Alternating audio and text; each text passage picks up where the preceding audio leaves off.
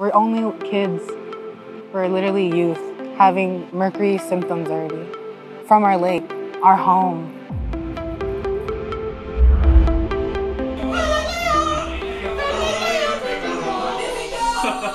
That's why my friends call me Freddie Mercury. Because I sing Bohemian Rhapsody a lot. I have many health conditions that I shouldn't be dealing with at my age as a Canadian. It's been a half a century since 10 tons of toxic mercury was dumped into our rivers. It's poisoned the fish and had a devastating impact on our people. I have trouble speaking, like I have speech impairments, I have learning disabilities.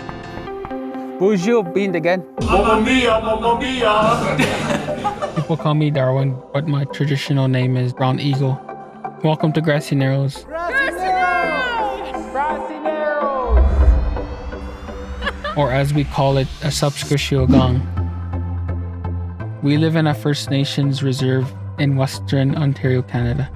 We call ourselves the Anishinaabe. We've been living on these shores for as long as anyone can remember. Today is a special day because we're at the Grassy Narrows powwow. The powwow brings a lot of people together. Like it brings other communities and it brings people from the outside. It's where the whole community comes together to celebrate what it means to be a Anishinaabe. You're gonna swallow my camera.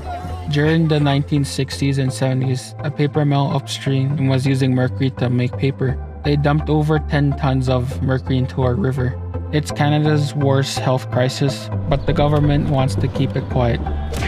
We're not going to let them. We will not stand by and let people die. Not today, not no more. This changes now.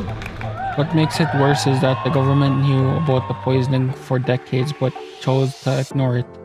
There's been a half a century of denial and inaction. People did us dirty. We're all victims of mercury poisoning.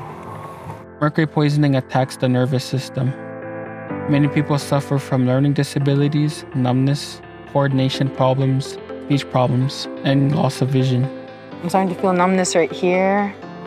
And I can start to feel like my bones ache right here. Yeah, see, do you see my pinky there? Like, do you see how it's moving? I'm literally like not doing anything. We've had to work hard to keep our traditions alive. Fishing has fed us for thousands of years. At one time, it created good jobs for our community.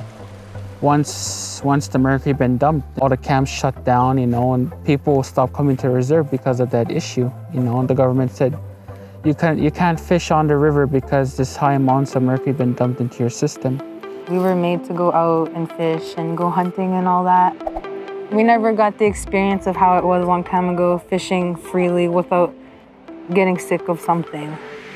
I kind of feel like we lost a big part of ourselves due to that dumping, It's quite sad to see, we were such a happy community, we loved our families and that, Now it's affected people because us being told we're sick.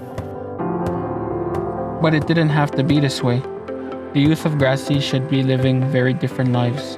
I want the youth to have the best future they can ever have, better than our future, because being sick is a rough life, it's a sad life.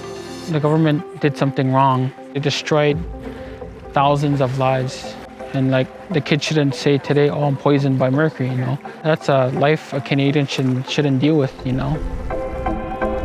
We need cleaner, healthier rivers and care for all of us that are affected by mercury poisoning. It's just amazing to see how far our voices could get. I want them to get even further. And that's where you come in. With your help, we'll take this fight global. We can't stop now. We've come so far.